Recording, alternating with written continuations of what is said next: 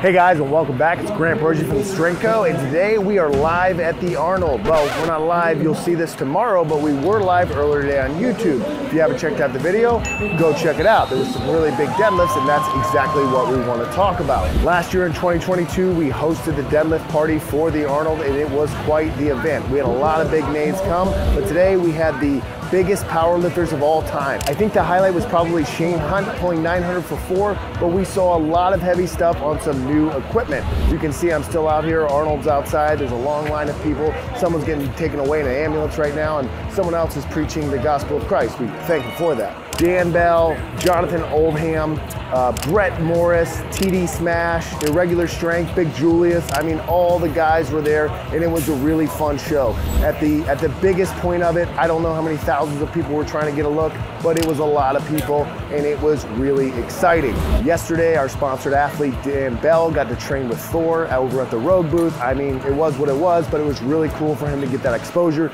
And then today, he came and lifted anyway and tested out our new deadlift bar, the Dan Bell bar. Our Dan Bell bar is about 6 inches longer than our normal 28.5 millimeter bar, and if you look at these lifts, you can tell that it holds up. This is a prototype. We probably have some changes coming, but I will say that everyone has loved this bar. The place is packed. Last year they said that there wasn't as many people as normal because, I don't know, the post 2020 whatever stuff, but let me tell you, it was hard to find a place and it was hard to get to our booth this year. We're still here. We have one more day. If you're watching it today on Sunday, tune in. We'll still do some more live stuff. We have some more lifters coming out to pull.